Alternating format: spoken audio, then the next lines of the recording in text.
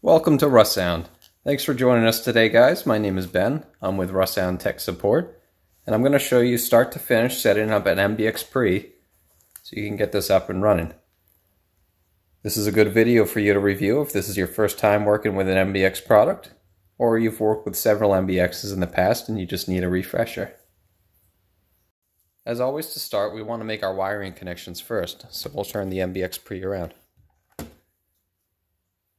The major connections we're going to need are power. Power cable will connect to the power input on the back. We'll need audio out from the MBX-PRE going to our amplifier of choice as well. You do have the option of digital optical out or RCA out. I'm going to use RCA for this. We'll connect those wires up there. Make sure they're inserted nice and tight. The third and final required connection is Ethernet. I always prefer a hardwired connection, but it's worth noting that the MBX-PRE also offers wireless capable options. So we can have this connect to your customer's network right through Wi-Fi. And we're going to cover getting the MBX connected to a network on Wi-Fi next. If you're using a hardwired connection exclusively with your MBX-PRE, you can skip forward into the video. But for anyone who wants to get their MBX-PRE connected to a network over Wi-Fi, I'm going to demonstrate 3 options allowing you to do this. Let's go right into those now. Option number 1 is setting up initially with a hardwired connection and then commanding the product to connect to a desired Wi-Fi network after we're able to get into the device. This one is the most straightforward and my number 1 preferred method. That's as easy as getting it hardwired into the network first, and then we'll need to locate the MBX-PRE's IP address. If you're unsure of how to grab the MBX-PRE's IP address, be sure to check out our previous video covering how to find a Russound system's IP address. Once you have the IP address, we're going to open a web browser and log right into the product. Now we've successfully logged into the product on our web browser. We can unlock and name the device as needed, and when we're ready, we'll click Next. This will bring us to our networking page within First Time Setup, and from here, we can choose a wireless network, enter the password, and apply. The MBX will take a few brief moments to update the new network settings we've made. You might need to refresh the browser page you're in, and at this point, if you've entered the right password for your Wi-Fi network, you can remove the hardwired Ethernet connection from the back of the MBX, and you'll probably need to do a fresh IP scan as your MBX will receive a fresh IP address via Wi-Fi. Once you get that information, you can log right back in and proceed on with the rest of your setup. Your MBX will now be connected to your desired Wi-Fi network. Option number 2 for setting your MBX up on the desired Wi-Fi network is soft access point mode. To this end, we will not use a hardwired Ethernet connection, and the MBX will show us a blinking amber LED to indicate the device is powered on but not on an active network. The next step will be to go into our phone, our tablet, or our laptop and look for wireless networks. Going over to my computer here, if I look at my available wireless networks that I can connect to, I'll actually see that the MBX-PRE with its reporting host name is available as a wireless network that I can connect to. We'll go ahead and do that now.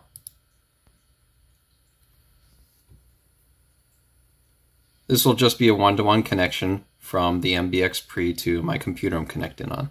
The next step will be to open a web browser again.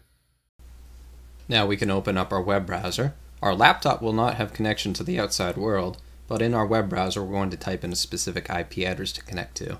192.168.255.249 as shown in the top left of the screen here. I'm going to go ahead and enter this, and it will bring us into the MBX-PRE First Time Setup. We can unlock and name the device as needed, and then proceed to the next page for networking. Just like before, we can choose a Wi-Fi network of choice to add this product on, enter the desired password, and click the Apply button below.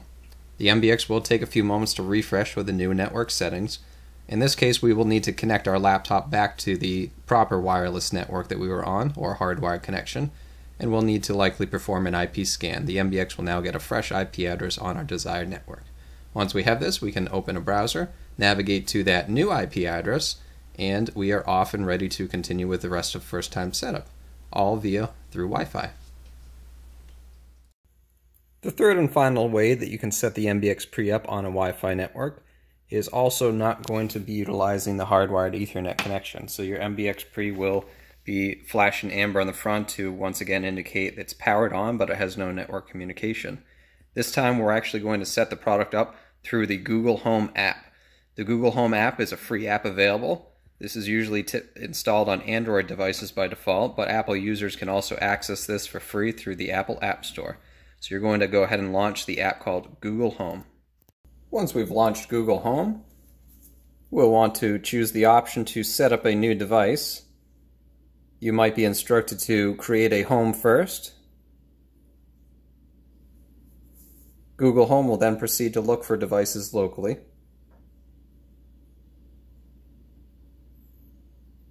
And it looks like it has found a Russound MBX. It then asks us, would we like to set this device up? At this point, we'll of course hit yes. The MBX will then be contacted through Google. What's nice about this process is this will actually add the MBX to the Wi-Fi network of choice. And in many cases, we won't even have to type in the wireless password. Whatever your tablet is connected to, or your phone as far as Wi-Fi goes, will be the network that the MBX is added to. So of course, make sure that your phone or tablet that you're utilizing Google Home on for this process is indeed connected to the desired Wi-Fi network that you wish the MBX to be on at the end of the day. You will be asked if you hear a noise. If your MBX isn't wired into an amplifier yet or speakers, then you won't hear anything. But that's a good sign that it asks you that anyways. It'll then ask you what room it's located in. You can either give it a custom name or one of the pre-chosen names for you. This can all be changed once you actually log into the product itself though, so no big deal here. We're just going to call it G, and we're going to add it to the Sugar Mama Wi-Fi network that this tablet is connected to.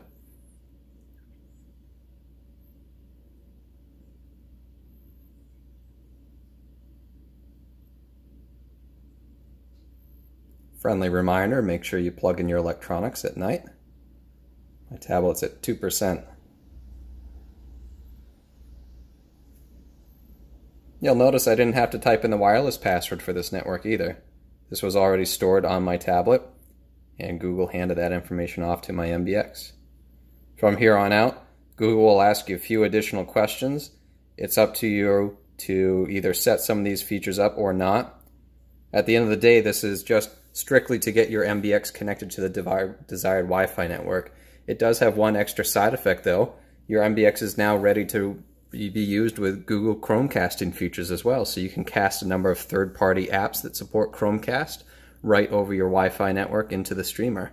This might be an option you want to perform anyways after the fact, even if you've used any of our other methods to set your MBX up on or elected to go strictly hardwired, but this just ends up killing two birds with one stone. Now we can look up the product's IP address and log right into it via our web browser. Just as earlier, we would need to unlock this product and assign it a name. As you can see, the name G Speaker was assigned to it because I named the product G within Google Home. This is completely up to you to change it to whatever you want, of course. This is just a demonstration. We'll go ahead and click Next here. One thing that does look different here is your networking page is no longer available for you to make modifications to. This is because you allowed Google Home to do all that setup for you.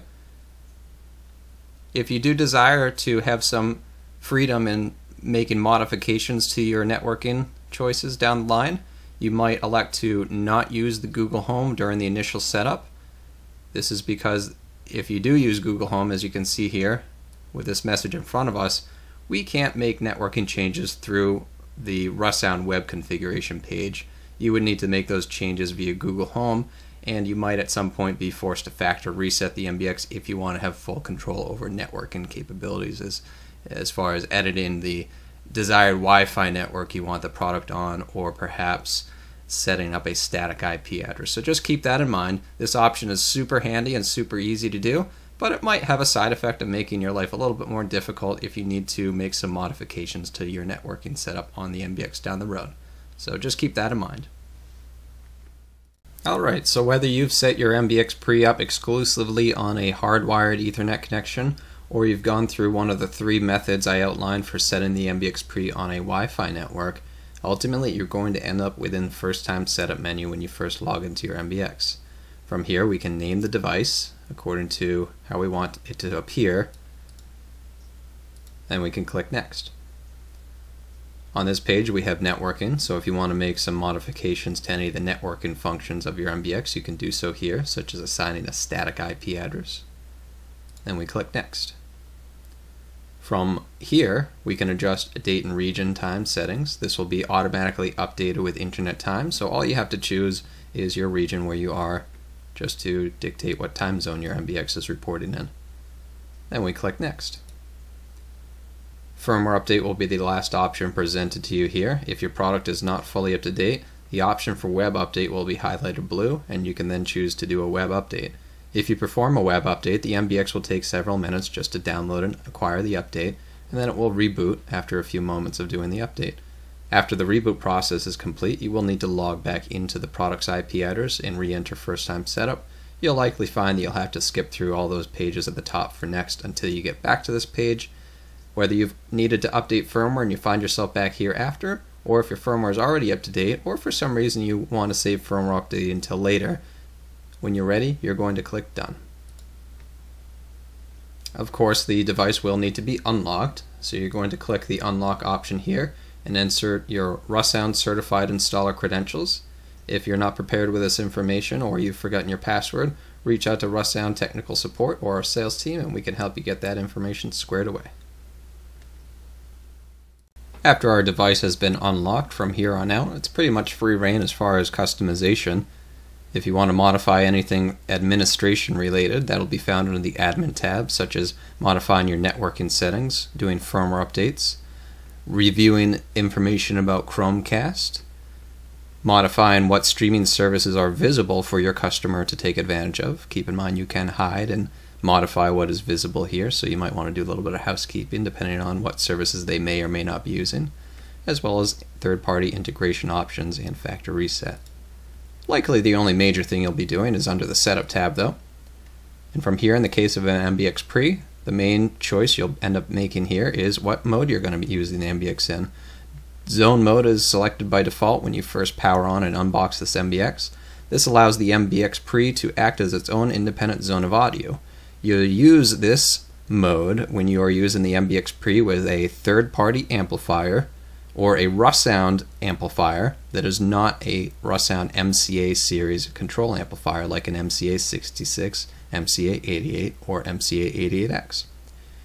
In the case of source mode, this would be used if you are specifically using the MBX-PRE as a source of music to an MCA series multi-zone controller amplifier, such as an MCA66, MCA88, and MCA88X. When selecting the source mode, you'll be presented with a drop-down menu, and all we have to do is tell the MBX which source we are assigning this MBX to. Source 1 through 8, corresponding to sources 1 through 8, or 1 through 6 if you will, for an MCA66 or MCA88. Just make sure on the MCA series system you're using you also do the proper programming to allow the MCA to work with this new audio source.